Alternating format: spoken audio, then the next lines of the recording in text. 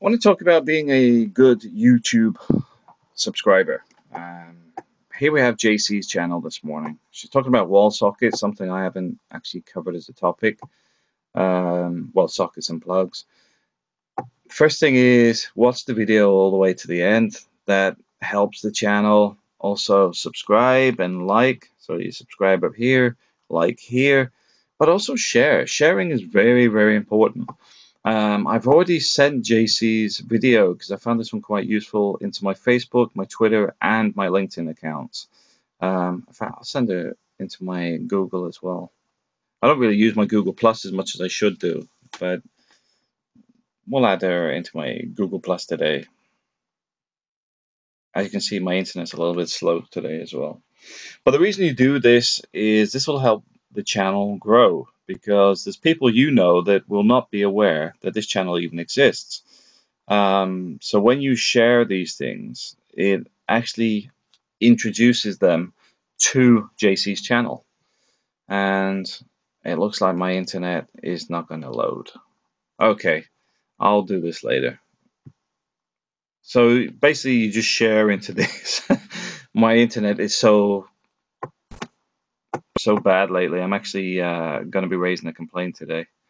The next thing is putting comments. I recommend doing an actual real comment and not just something like awesome, great, nice video, but actually put something of value in there. For example, I was discussing the pins actually on the plug because I know that's useful for people that don't understand. There's 3 pins. The top one on a Philippine plug can actually be unscrewed on most plugs, any decent plugs anyway. But also, because I've got quite a long topic here, a long response here, what will happen is some people will actually even click through and go through to my videos. So even if you have your own channel, it can benefit you by being on other people's channels. Same as here. Yeah, some of these other people, I might actually click through and go and see if they've got their own video channels.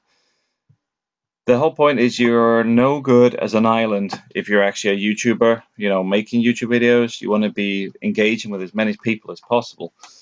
If you're just subscribing to people's channels, it's worth sharing the best ones, the ones you like best, because you're actually helping promote their channels and it costs you nothing.